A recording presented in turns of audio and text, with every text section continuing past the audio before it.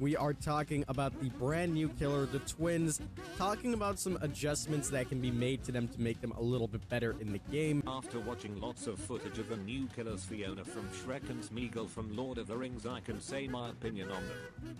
I took 2 games to see that they're absolutely trash. Made the weakest killer in DVD because of this. So it's almost like they've looked at all Survivor main posts where they're saying, oh, this killer has this control over me in chase. They've looked at all that and they've been like, right, this killer, we're not going to give any of that, and they've calculated everything, right?